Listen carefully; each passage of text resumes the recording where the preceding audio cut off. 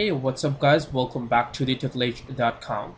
And if you are new to this particular video series, then I recommend you please go ahead and watch my very first video and just start following me from there. But if you guys have been watching my last videos, then you would be sure that what we are working on. So this is something we created last time. That was our login form.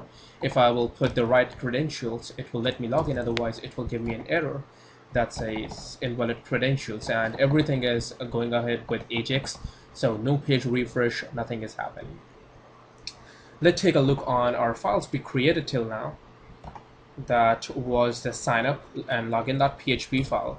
This index.php file is something new, guys, so go ahead and create a file, name it index.php and leave it blank for now.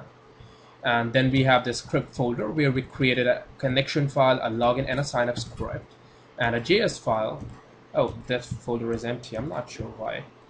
And then we have this includes folder that I created new, and I will tell you guys what I'm going to do with this particular includes folder, then images and a CSS folder. That what we created till now. So what I'm going to do, I'm going to open my login script.php file right now.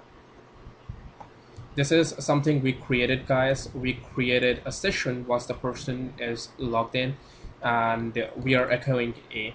And if you would be sure, the reason we are echoing A because once we are using Ajax, we cannot use the header function. You know, like in PHP, you can do like once the person is logged in successfully, you can, you know, header that person to the particular file. But if you are doing it with Ajax, that will not work. We will have to do it in a different way. So what I'm doing is I'm echoing this particular letter A. You can do whatever you want. And then out here in the login.php file, I'm saying my Ajax that if the response is coming equal to A, then go ahead and redirect the person back to the index.php page. Okay, that is something we created till now. One more thing I want to show you guys, if I'll go to my users table, and if you guys will notice one thing, it shows a column out here which says login date, and the login date out here shows at 28 July. And if I will log in right now, so I'm going to log in admin@admin.com, and the password admin. See, it redirected me to that page called index.php, but still out here the date is same, that's 28 July, but we want to update this date to today's date. How to do that, guys? Go to your login script.php page. Just after this echo, or I would say before this echo, create a query, name it $update equal to MySQL query. I'm going to say update the name of the table, that would be users, set the name of our field is login date, set login date equal to now is a MySQL function for the current time and date, where email is equals to $email. Okay, or die, give us a MySQL error just for the debugging purposes. If you guys want, you can take this off later. So we are saying update this particular table called users, set the login date to now, where email is equal to $email. Go ahead and test it once again. I'm gonna go back. I will refresh the page. I will log in again with admin@admin.com with my password, and it redirected me there. If I'll come back, let me refresh my SQL buddy, and here you go, it shows today's date. So we are successfully able to update our date. Now what you guys need to do is open your index.php file, this one, and let me show you the markup I created for myself. So there is just the HTML5 doc type with a link to the style sheet that I'm going to show you guys just now. After that, I created two files. One is a header.php file and one is a navigation.php file. Guys, the reason I created these separate files because, you know, anytime I want my header and the navigation bar, I don't have to write them on every single file. I created one file. I can, include this file on number of files I want.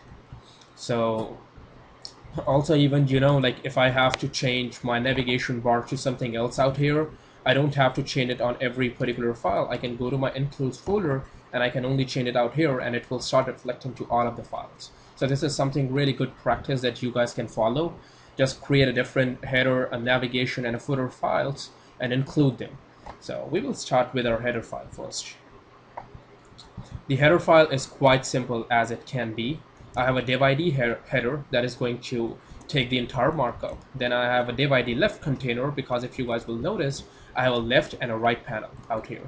So in the left container, I have this span of newsletter admin, that is just this particular heading out here. Then I have a div ID container right, which have these two li items. One is admin and one is sign out. Later I will make them the links so that if I'll click on it, it will let me sign out from my admin panel.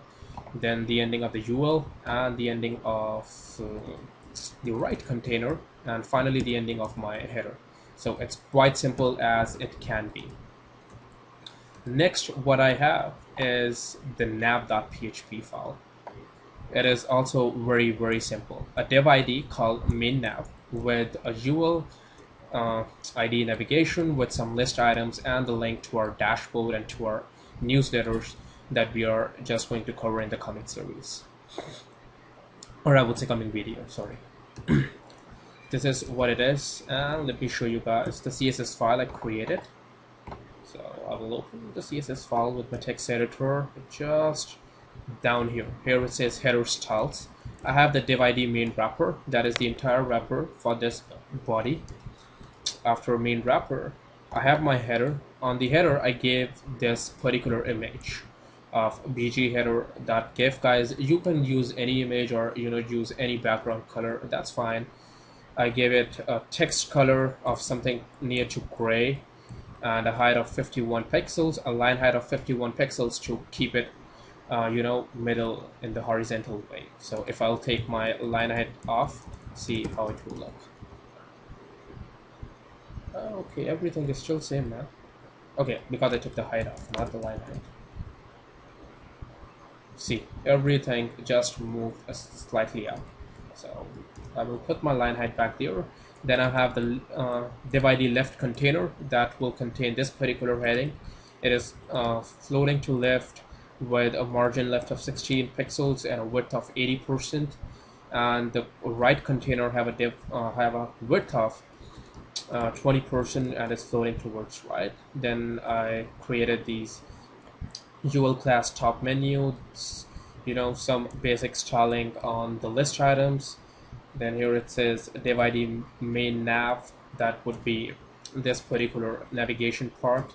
It has a background of EO, a lighter gray with a height of 40 pixels, a minimum width of 1024 pixels, and the overflow to hidden. The navigation, that would be the these two list items UL. Just guys, basic markup, nothing fancy out here. You can just type the entire CSS if you want, or if you want you can create your own. The main thing we are going to follow today is we are going to create our sessions. So I believe you have this index.php file set up. On the very top, open the PHP tag, and I'm going to say if is set $session name.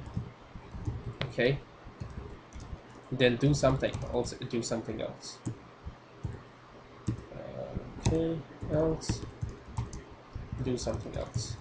So what I'm saying, if this particular session that we created out here, session name, if that particular session has been set, guys, this session will only get set once the person will log in with the right credentials.